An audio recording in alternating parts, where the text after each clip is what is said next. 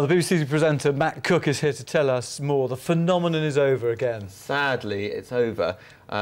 Week 10, the former MP said she would last about week 3.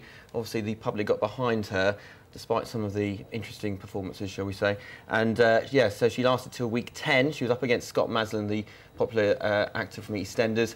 And she was, despite being at the bottom of the scoreboard of the judges for so long, it was finally time for her to go this week. I wonder why the public stopped getting behind her. Did they just decide, do you think that, oh, well, you know, really, the good dancers, one of the good dancers deserves to win?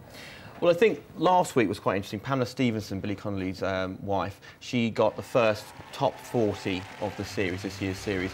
So now we're getting to the quarter-final stage. It's getting to a point now where there's sort of an argument between, is it a dancing show or an entertainment show? And essentially, I think, whilst Sam's very entertaining, perhaps not the best dancer. She's been called by some of the judges a hoover. Alicia Dixon referred to her being dragged around the dance floor.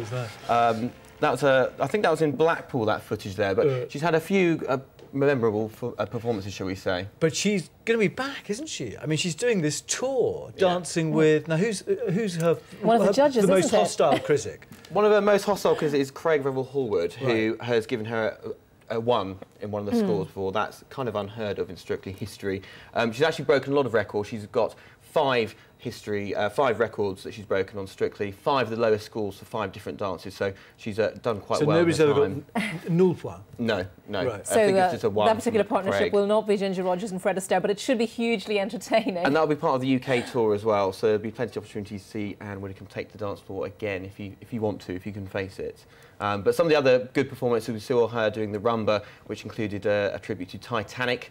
That was quite memorable, so a lot of fun had, but I think now it's got to the point where 2 weeks to go, it's time for Anne to waltz off. The bookers will be relieved, won't they? They will be, yes. Yeah, OK. Matt, thank you very much. Thanks a lot. Now, let's take a look at the weather forecast with Phil Avery. Hi, Phil.